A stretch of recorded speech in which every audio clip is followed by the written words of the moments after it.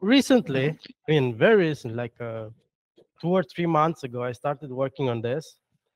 And it started because we wanted to make K more popular. And we have a user retention problem because we promote K. Hey, it's nice, it's great, it does all of this. And they try it. And they get frustrated at some point. Hey, it has bugs and it's hard to use. And I'm bashing K right now. And from my point of view, I should do that because I need to improve it.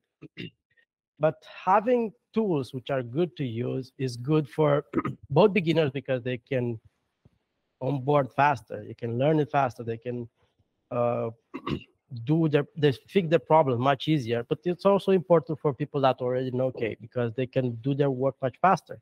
It's supposed to be a tool that helps you with problems.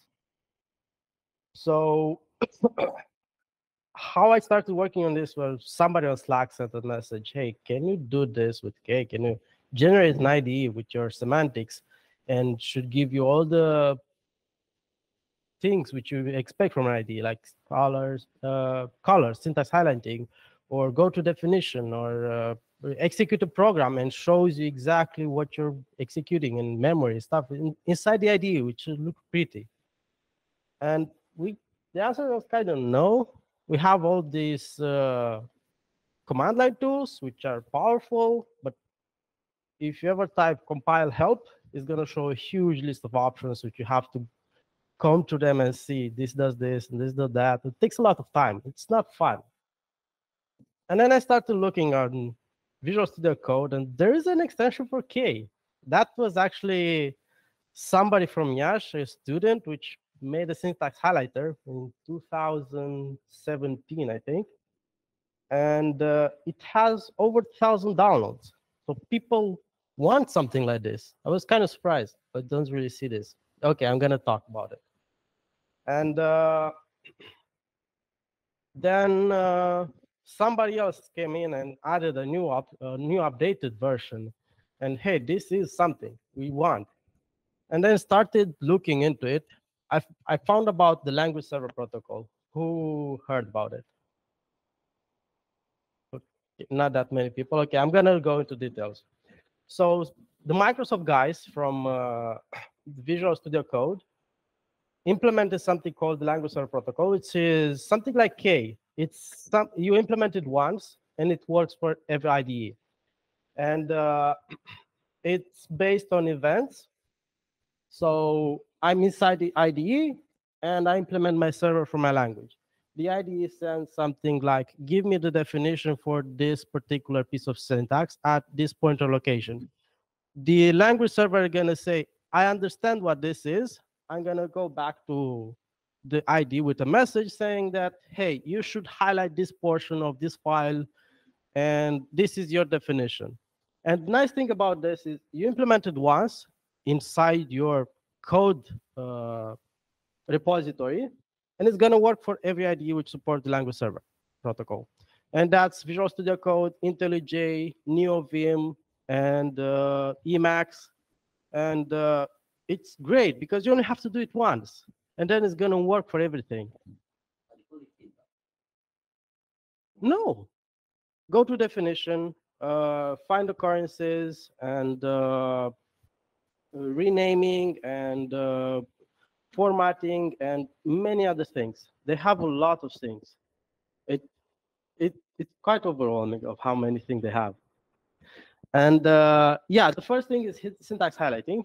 This is just, you can do it very simply with regular expressions, saying that, hey, if you have a module, color it blue. And if you have another keyword, do some other thing, and so on. This takes like half a day. And yes, yeah, right. Can I make plus to be red and division to be blue, right? In the semantic rules as well. And everywhere I use division and plus. Okay, go ahead. The answer is yes, theoretically, but there's two sides to this. because you make your IDE for your environment, for your language. And then if you want to have an IDE for your language you're defining, do you really care about K anymore?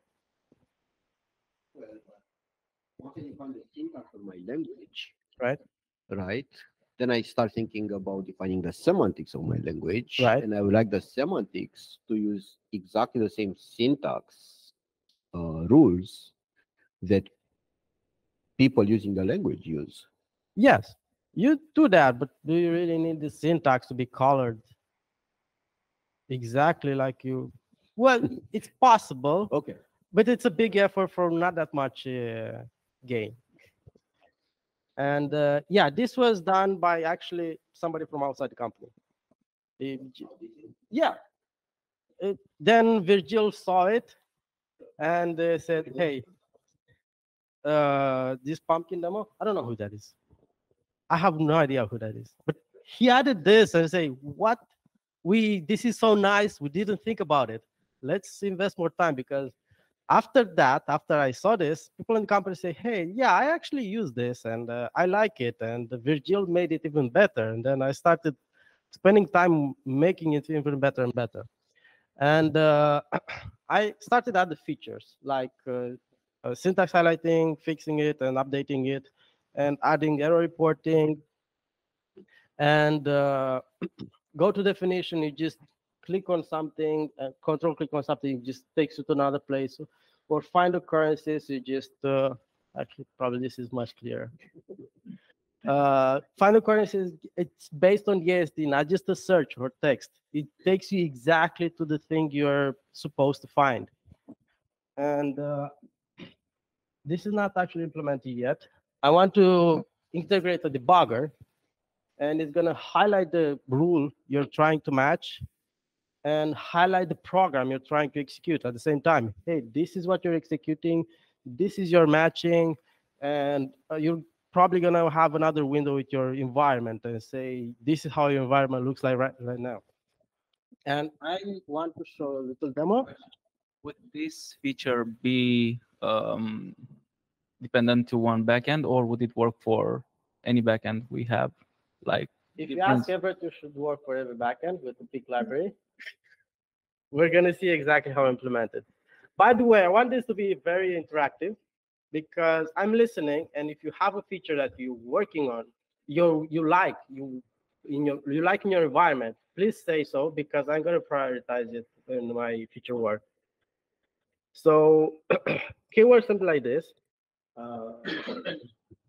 don't know how. And maybe put it on a white background, change the color. Control K. Oh, wow. Control K plus T, or just Control K. And should allow you to change the theme in case. Or there is preferences, settings, theme. I think you have the theme directly, but okay. Dark, light, high contrast. Yeah. Okay, this works.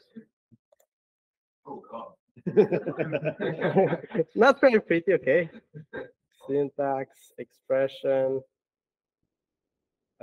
plus, and I have context completion based on what you type. For example, types, expression, I just typed it. And then I can write rules. Rule plus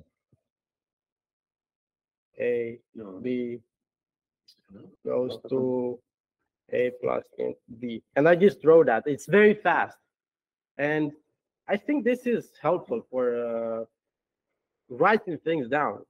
And also, I need to compile it now. New terminal, compile.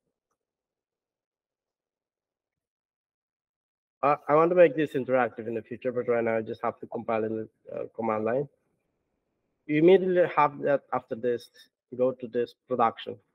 This is my production, the plus int is defined in this file. Yeah. And then go to references, and it just gives you all the occurrences. We never had it, so that's why I was saying this is very nice for us. And something which I really use is You really made me mistake. Do we also have the formatting? So if I change definition, can I also update all the references? not yet. It's a bit more difficult. But yeah, it's possible to do that because IDE has this workflow. You just have to implement it, and it's just a simple extra function. Really faster. Yeah. You want to change the symbol everywhere. Yeah, and you have the whole definition. You know exactly the position of every occurrences, and you just go there and replace it. And the IDE does that. You can do that, but you have to tell it how, because it's a language it doesn't understand it. And something which I really like is expression selection. You go to a place and it increasingly selects a term based on the AST. And I use this in Java a lot because Based on the so it parses and based on the AST that this thing parses, or based on the parser or the it's cache. based on compile. Yeah, it's based on the AST. K parser. Yeah, the K parser. And this is useful because, hey, I have this function here, with all sorts of things. Just give me the entire thing. I don't have to scroll and go to this is where it starts, this is where it ends. Just go big. Right, but Those what small. parser does it use under the hood? The K parser. The K parser. Well, that's the point. Nice thing about this. You implement the language server inside your compiler. Instead of saying compile and command, you just say KLSP, and it starts the same thing. You don't have to learn something new. You don't have to learn anything about the Visual Studio infrastructure, about Node.js and how it's implemented. It's the things you already know. That's why it's quite fast. And Are you guys using it in the company now? Everybody's using it? Well, I think everybody should use it, right? To give you maximum feedback. yeah, we're gonna get to that because We can talk about the retention of the KIDE. well, if you get the more features, people are gonna use it. I divided this workflow as in 3 phases because there are multiple things you can do. The first phase is implementing a language server and basically having syntax highlighting, go to definition, error messages, code completion, and renaming maybe if it's very popular. The second part is having a debugger integrated. And basically, you have your definition, you have your file that you want to execute, press a button, and everything starts. And you stop at the first location, at the first instruction, or maybe at the first breakpoint. Just put a breakpoint, and it's gonna execute until there. And you don't have to know about command line options and patterns and all sorts of things. But it's not a one button press. No. But I mean, maybe you can integrate that, right? Because people. Yeah, it's gonna be based on that, people of course. do that. I think Dwight and Manasvi's Mhm. master's thesis was about a debugger for K. Right. Say like execute this 1,000 steps, or 1,000 Yeah. rules, right? And stop. And Yeah. show me what you get there. Yeah, it's gonna be based on that. Okay. So Don't implement your own, I'm saying, yeah. I've been talking to Everett about this as well. And this is done through the language server. This is something else, is kind of a sibling, is the bug adapter protocol, which has different events saying that, hey, the editor says, start this program and give me back the stack, give me back the breakpoint location, and all sorts of things like this. And you just have to configure it. And you can have a nice interface inside the editor, and I've seen many people at this presentation using it, and it's very popular. That's why I think this is going to be successful. And the phase 3 is integrated the approver. And you had a slide yesterday about the case summarizer, the workflow. I want to integrate something similar, or actually the case summarizer, but when you click on that, you just go to the source or in exactly the file you're supposed to, and have everything integrated in the same location. It's much more productive to have everything in one place. at least for the beaten path, because you're going to have maybe corner cases where the command line is more useful. But for the most parts where hey, this doesn't work, why does this not apply? And you just should be able to right click on something and why does this rule does not apply? Don't know. I don't need to know about, hey, this is this location, give me this rule label and stuff like this. You just right click, why doesn't this work? Or right click, execute this, or right click, apply this rule in this location. And for the first part, I think I implemented like 80% of it, what I wanted to do. I just have to do live error reporting for rules and stuff like this. For the second part, there are multiple ways to do it. I thought of it. I haven't worked on it exactly. Maybe after this workshop. And the third part is the visual prover. And this is something that Raul from our company started working. You have a KCFG and you click on something, you see the configuration. Andrei was keep asking me, hey, when is this feature I want that? For the EVM, you have a bytecode in one of the cells, and it looks ugly. It's not readable. It's not human readable. He wants a custom view saying that I have this. Hide it or make it. Not really, but give me something that it's understandable. Replace that with actual code or references to the original location.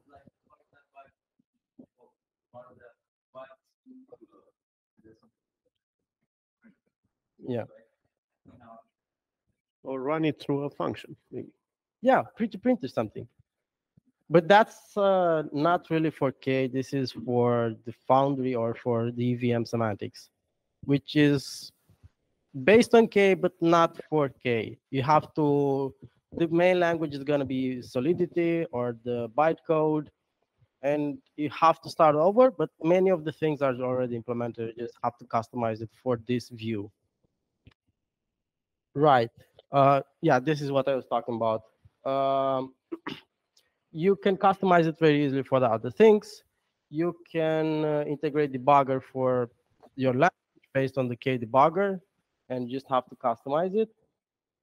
For the prover, the same thing. You just have to customize what you already have, and this can also work in a browser, because if you go to GitHub and say edit this file, you can either edit in a just plain text or just opens in an Visual Studio interface inside the browser, which is really cool. But does it load extensions? Yes.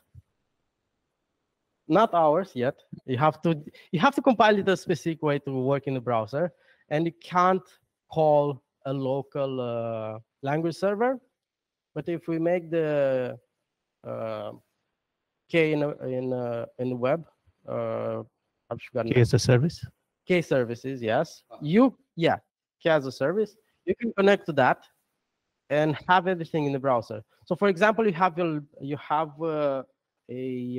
smart contract, or you want to prove something about it. It's in your repository. You say go edit this, install the K extension, connect to the K services, and start doing it in your browser, in your repository, and that's it. It just works. It should work. It's a long way to there, but it's a vision. Right, and we have competition for this. Septora already has it, and it's quite popular. This is showing here 962 downloads, but they've been working on it for more than a year. So we're a bit behind, but we're catching up. And we published this extension 2 months ago, and we have 98 downloads, and we haven't promoted it. We didn't say, we only promoted it inside the company, saying, hey, try this and tell us what's happening. And probably that's like 30 downloads. But up to 100, people just find it and install it. I don't know how, but somehow it's you are ready to promote it. Well, we should start again because it's already useful for. Yeah, We're talking to Silvia to tweet about it, yeah. and I think we should get into this, mindset where we, ship product all the time. Yeah. Right. Even if it's not ready, it will never be ready. Right. As soon as it is usable, let's It's launch already it and let's useful. start getting feedback from people. Exactly. Let's not wait until it's perfect. That was a mistake that we keep making. Right? Yeah. No, it's not ready. It's not ready. And then we keep waiting and waiting and waiting and it'll never be ready. Yeah, so it's very easy to get it. I forgot to show you this. If you want to install this, you just go into Visual Studio, press on this, and say write K here. And it's just going to show you all the extensions. This is the old one, and ours is this one, the pretty blue egg. What is You it? just click install with it. Just click install, and you have it. And you have to have K in your system. With K up, it's very easy right now. You just run something on command line, and it works. And it has this pretty syntax already. And I wanted to just make it to just press a button and get the result inside here. You don't have to work with command line, and you have all the results in a human readable way, because right now you're just dumping a lot of information about all sorts of things because you're limited by the command line. The editor has a lot of extra view options, like tree. You can select inside a tree, you can collapse things, and in my view, this is the way forward. Right, and yeah, this is my last slide. And what I want from you guys is suggestions, questions or suggestions. Okay, let's thank Radu. And yeah, please, questions, suggestions. So inside your ID, inside your workflow, what do you like most?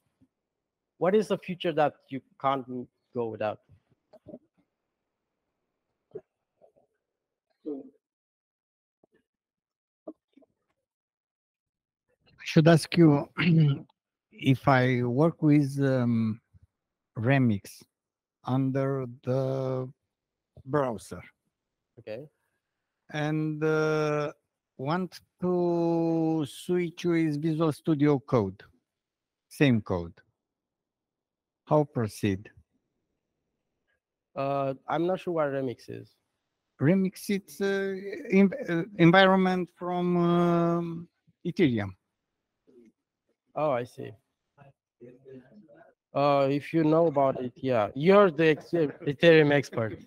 No, I'm anything but an expert. So the idea is that the Remix, for those who don't know, is a web browser in which you can write Solidity code, and they also have a local instance of EVM, and you can execute your local test against that and everything. So if you would like to switch, no worries. So if you would like to switch to local development, like on VS Code, for example, on your machine, you would have to install the VS Code extension for Solidity, which and then you would also have to install, I think, yes, and you would also need a toolkit on your project, most likely something like Foundry or Hardhat. And what that does is it allows you to have the local testing node, which Remix provides as well. Yeah, no worries.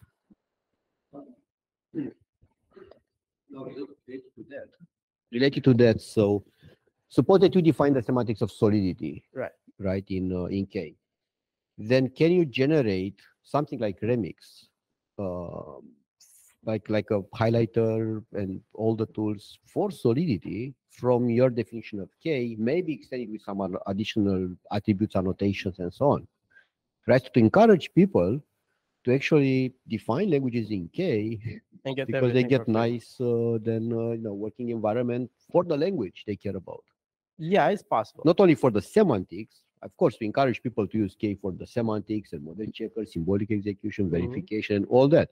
But why not also to give them an IDE for their language from an annotated syntax, maybe only, Right. I don't know, of the language in K. Yeah, it's definitely possible because the IDE part was very simple.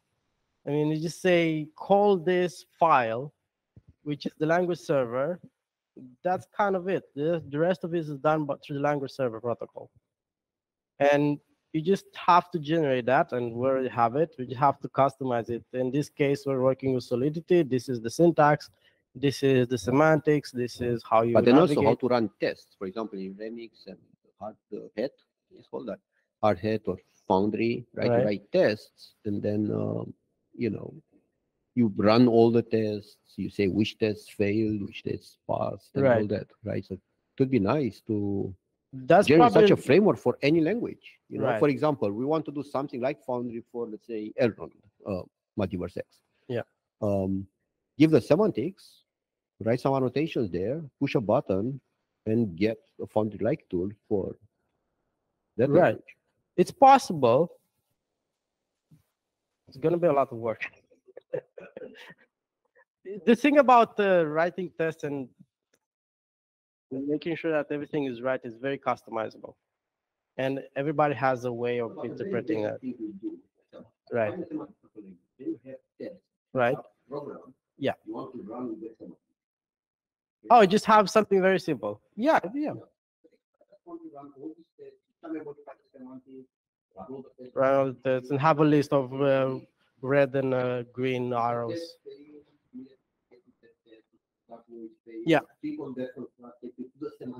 Right. Yeah. Yeah, that's definitely doable. Yeah, after this, I'm gonna go through the recording and add issues to the issue board. Okay. Any more questions? It's a bit technical. So, for example, let's say we want to switch the IDE and go from VS Code to something like Cocoon or Vim. Right. So how hard would be to implement once we have the language server protocol? We Done. already have the language server protocol. You just have to create a way. You have to tell the editor how to start the language server. And in the just generate, go to execute this file. That's it. But you have to generate the boilerplate code and modify a single location. And we haven't, yeah, we should keep asking about this. So, one will be Vim. Okay, we can talk about if it supports the language server protocol, it has to support it because it needs to implement all the events. It has to generate an event from the editor towards the language server, and language server sends back the response with all the information it should display.